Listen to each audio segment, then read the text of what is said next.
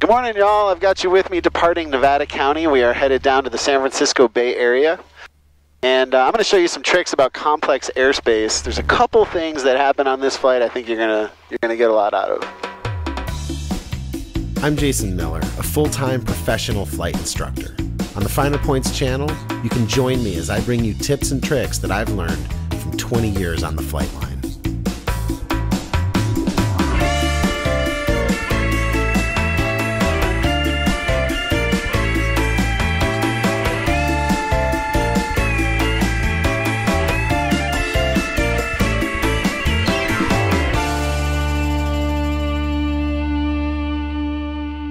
All right, you guys, departing a non-towered airport like Grass Valley here is pretty straightforward. But today we're flying into some of the most complex airspace in the United States of America. And there are a few unique things that happen on this flight that I think will help you as you fly into complex airspace regardless of where you are. So let's check it out. The first thing is when I tried to contact NorCal Approach on a recent commute flight to San Carlos, I knew I was on the right frequency, but I got no reply. NorCal Approach, Skyhawk 5218 Foxtrot, approaching Antioch Bridge, 4,500 VFR San Carlos. Okay, we didn't get a response from them. Okay, so you guys remember that squelch is like a noise gate, right? Like you set the squelch so that when you talk on the microphone, it breaks the squelch, it opens it and allows your signal to get through. When you stop talking, it closes up that gate and you don't hear the hiss of the radio, right? But if you suspect that you are close to an air traffic control transmitter, or you're at just too low an altitude or just not close enough, you can't hear any replies, but you can hear aircraft talking to the controller, you just can't hear the reply.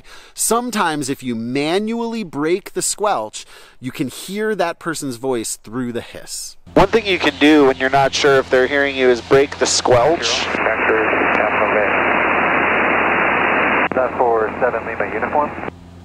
Sliding 250, factor Half Bay. Okay, so you can tell I can't hear NorCal unless I break the squelch. So they were probably responding to me and I didn't hear it.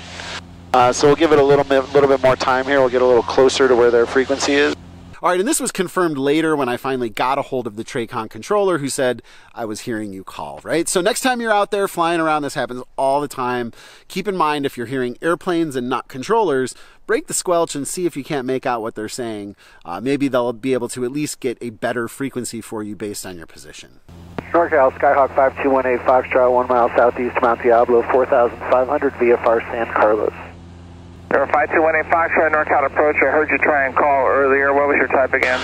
We're Cessna 172 Silent Golf, 5218 Foxtrot. All right, another thing that happened is a TRACON controller told me I could fly through Delta airspace. All right, some of you are going, what the heck is Jason talking about? But let's quickly just take a look at the Bay Area. The Terminal Radar Approach Control Facility, the TRACON facility, is NorCal, and they control all of the Class Bravo airspace around SFO and all of the Charlie airspace around Oakland and San Jose.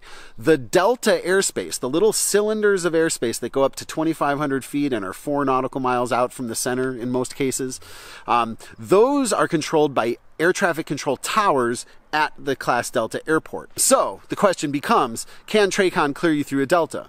Now technically, to go through airspace, you have to get cleared by the controlling agency. But what if the TRACON controller tries to clear you through the Delta? Check it out. 118 Foxtrot, you have permission to go through the Delta at Hayward if you'd like.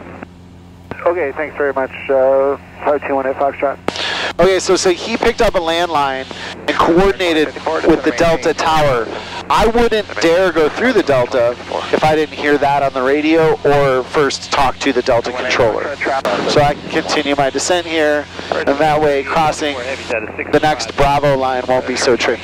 Now, am I legal to go through there? I would say I probably am. If it weren't for the one time in the last 25 years, I saw a pilot get instructed to fly through a Delta airspace by a TRACON controller, and the Delta tower hadn't been properly notified, so that Class Delta tower actually cited the pilot with a deviation.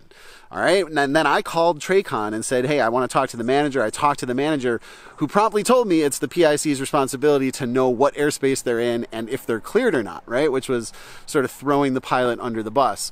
So it's worth thinking about, and certainly if you'd want TRACON to tell you they were that you were cleared through the Delta, but you might even want to ask them a second time, like say, hey, can you confirm you coordinated with the Class Delta airspace and that I'm cleared through that airspace? It might be annoying to them, but it'll cover your butt. All right, aviators, that's all for this episode of The Finer Points. A huge thanks to you guys for watching. Leave me a comment below if there's a video you want to see specifically.